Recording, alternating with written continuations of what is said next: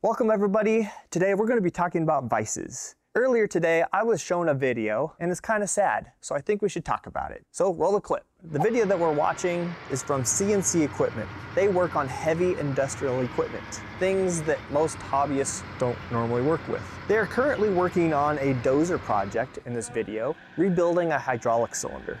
Later in this video, what you're going to notice is they have their hydraulic cylinder and parts held into a Reed 106 vise. If you notice, they have a large impact on the end trying to remove a nut. Oh my goodness, the vise just broke. It slipped out of it. No, it broke. Yeah, it did. Dang it, hell. And it's unfortunately, at this moment of time, during heavy impacting, CNC notices that the vise has become loose and the part is no longer being held. Upon further inspection, they noticed that the vise jaw has broken off of their beautiful vintage 106 Reed vise. This is a sad day. Nobody wants to see these old Reed vises break. Now put yourself in their shoes. Production is stopped. Everybody's standing around trying to figure out what to do because the vise is broken. That time is money. Productivity has slowed down. And in this case, they happen to get lucky because the nut came off. But in a real world, it rarely works like that. Normally you're trying to now figure out another solution to this problem that the vise has now failed. Now put yourself in the position that you're already running behind. It's already late in the day. What is your option when your vise breaks? I don't think we realize how much we lean on this one tool, and when it fails, it really upsets the workflow. And it can be a real inconvenience when it fails on you right in the middle of a job. Even though this wasn't a rush job for CNC,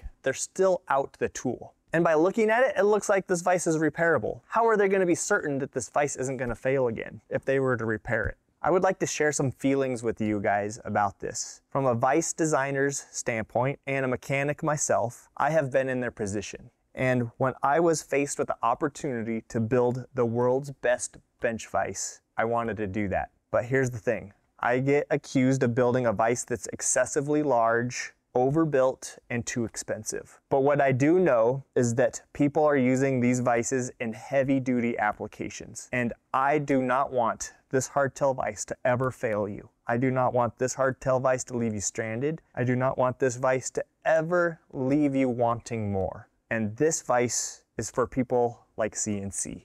So CNC was faced with an option. What do they do? Find another Reed vise to replace the one that broken? Or do they search for a replacement? And I am overwhelmed with excitement because in the comments in this video, I cannot thank you guys enough for requesting that CNC replace their broken Reed with this, a 614 hardtail vise. It is truly awesome that you guys put the hardtail vise in the same category as a Reed 106. I am truly honored. And I'm happy to report that CNC is a new owner of a 614 vise. And I look forward to seeing how CNC beats up on this vise. So how can we be sure that the 614 is going to live up to the 106 lifespan? For a couple reasons. The 614 is made out of ductile iron, which behaves just like mild steel, versus the gray iron content of the 106. 2, we do extensive testing in-house with impact testing with a giant hammer. We do torque tests, we do side load tests,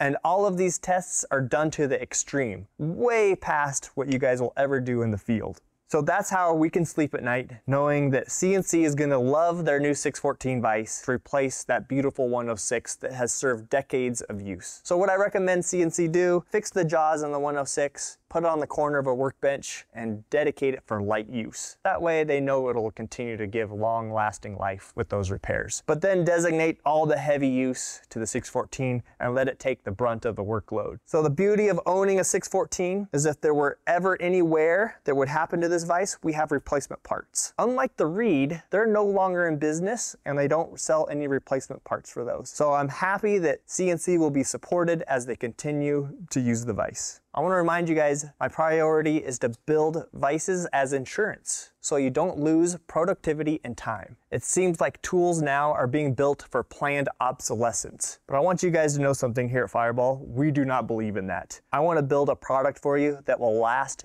decades and are serviceable so you can continue to use them for many lifetimes to come. So I would like to leave this video on a positive, thanking all you commenters and viewers suggesting the 614 vise as the adequate replacement for the mighty Reed 106. It is truly awesome that you guys see its value and potential in an industrial work environment. And I can't do it without you, and I'm going to continue to test and make awesome products for you guys because I want you guys to win. So until then, I will see you guys on the next video.